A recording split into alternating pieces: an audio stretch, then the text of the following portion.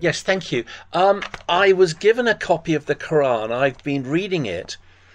I was quite shocked to discover that quite a lot of the Hadith material is very, very late. Some of it is from the Middle Ages. And I was wondering, why? What can we trust it if it's so late? For instance, the earliest documents of Bukhari are from the 14th century, from the 1300s. That's seven centuries after the six. Seven. That's very, very late. Would you be able to explain why? How can I trust it? Well, I think it's, for example, there are so many things which have happened, even, and are still happening, are mentioned in Quran. A lot of embryology, how the fetus develops and things like that. It's mentioned there. It only came to note, not so long back. So I don't think that is. I think it's. There's so many things, and again, we still don't know.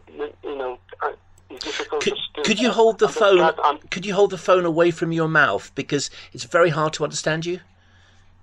If you try holding it away. Right. What did you understand so far?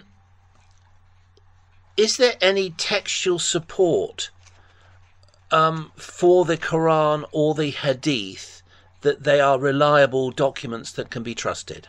Thank you, sir.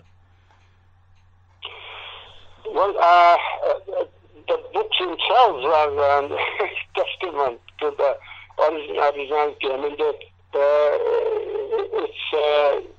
Quran has come. It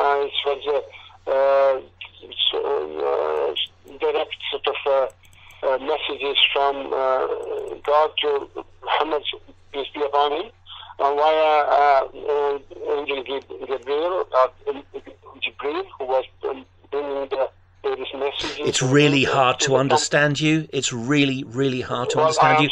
Are you holding the phone? Are you holding the phone right on your mouth? Move the phone away from your mouth. I'm not. No. And I think Okay. you're echoing as well.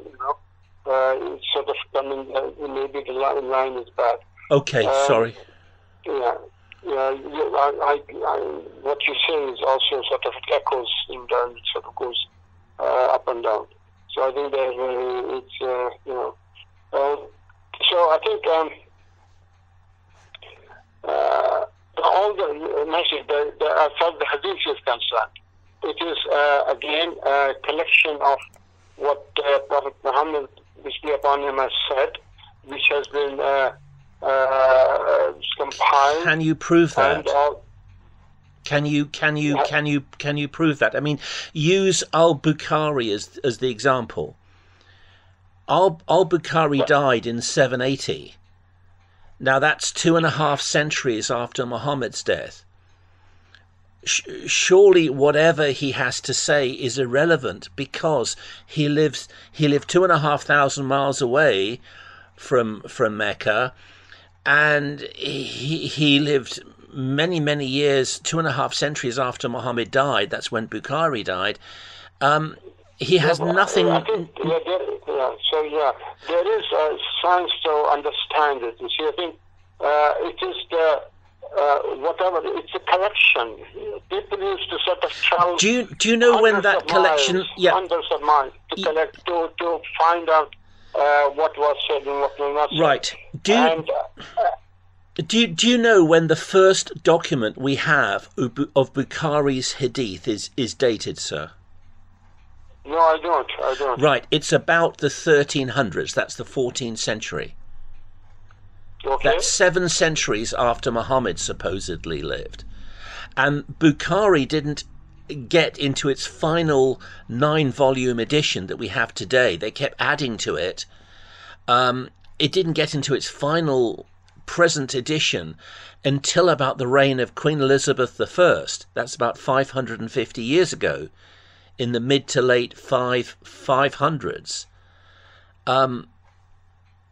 What is written so late after Muhammad is surely irrelevant.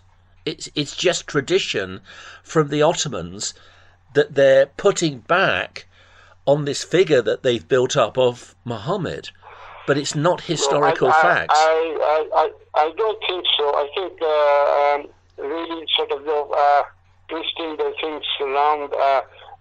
There is clear. It's been clear all along. The traditional how the various things were compiled. And what the tests were given. If anybody in the family will tell a lie, that whatever you said, that person is not, it was not included. And in fact, they are called weak hadith, da'if, whereas that sahih hadith, which is correct, have passed all those tests. But they're all weak, surely. Surely all of them are weak hadiths, because they are 7 centuries after Muhammad supposedly lived. They're just tradition that's been put on the Muhammad story to give a background to Muhammad. And they did this in the Middle Ages, many centuries after Muhammad supposedly lived, even if he even did exist. Yeah. How long did it take you, how long have you been reading Quran for? I was given a Quran 9 months ago. Yeah. Well, I think what I would suggest to contact a sort of a recognized scholar, who will be able to, perhaps Umar Sulaiman in America is very well read and very, knows all about everything. Perhaps. You could contact him, and he's I wouldn't know how to, and I wouldn't have the money to make an international phone call. But you're very welcome to pass my details on for me. Send an email to him, and he will respond. I don't know who this guy is. I don't know what his email address is. You are very welcome to pass my details on for me. I give you full permission. My name is Robert Skinner. You've got my telephone number. You're more than welcome to pass that on to whoever you think appropriate. Well, I'll try to do that. And obviously, they'll probably want to know your email and things, and how they will contact you. I'm not going to talk via email. If anyone's got anything to say to me, I'm not typing thousands of words on email, because people don't even read whatever you write. I hate email. I hate texting. I prefer just to talk to people. Another problem I have would be the Quran itself.